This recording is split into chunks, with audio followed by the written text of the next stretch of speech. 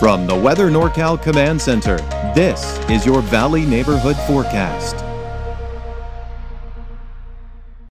Everything Medical has been your complete source for medical supplies since 2007. Our 10,000 square foot showroom has the largest selection of home medical equipment in the North State. We have what you need. Everything Medical, Athens Avenue, Reading.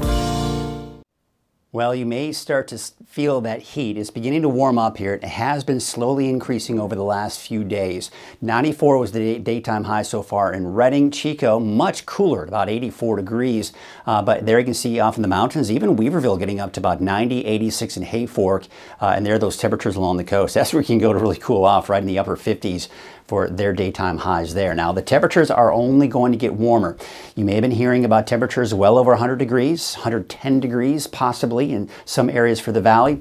Now, as a result, the National Weather Service early this morning decided to issue an excessive heat watch, but it won't take effect until Friday and will be in effect all the way through Sunday until 11 p.m.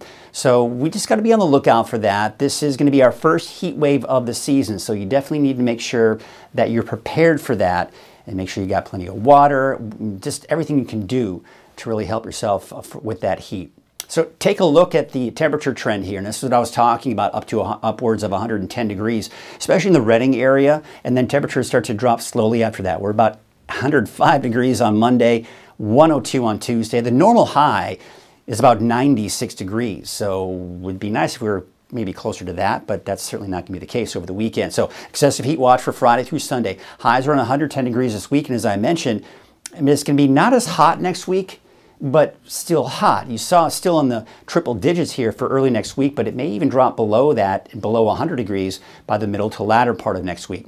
All right, so for tonight, we're going to drop down to the low 60s in the valley. I think somewhere in the mid to upper 90s for your daytime highs for your Wednesday. 98 degrees for Reading as well as Red Bluff. Chico, you'll see a high of about 96 degrees.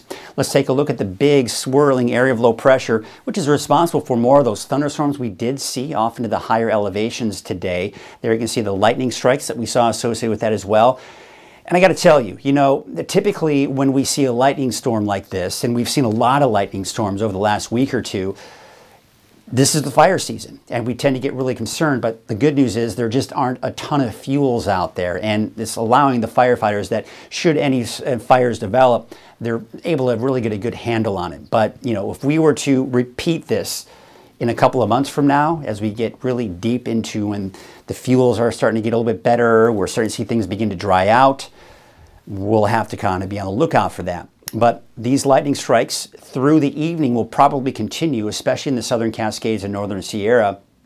There you can see some of that activity here. But as we go into Wednesday, I still expect to see a chance for showers and thunderstorms off to the east. But of course, for the valley, we're going to be looking at dry conditions here. Of course, that's going to be the case here as we go into tonight. Let's take you into tomorrow night. We take you into Thursday, and there you can see the dry conditions, a few clouds. I don't expect any more thunderstorms in the mountains, especially as we go into Thursday. Above normal temperatures over the next 6 to 10 days. Now, what we're seeing here, this is the extended outlook.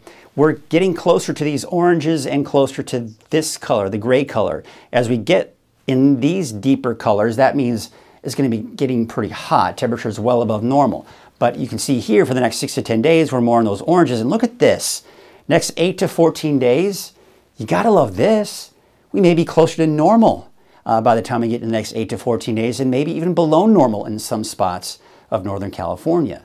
We'll take it. I mean, it's still a long ways from now. We'll have to see if that happens, but certainly is promising, right? It kind of gives us some hope that as we're getting through this heat wave coming up, that we may get some relief from it.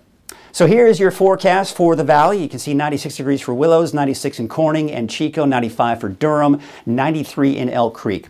We take you up to the north with 98 degrees for the city of Shasta Lake and Reading, 98 for Red Bluff and Palisadro, a high of about 97 degrees. Let's take a look at that 7-day forecast for Reading. There we have those temperatures in the upper 90s to about a little over 100 degrees here by Thursday, 109 Friday, 110 degrees by Saturday. But there you can see those temperatures slowly dropping, but still hot as we go into Monday and Tuesday of next week.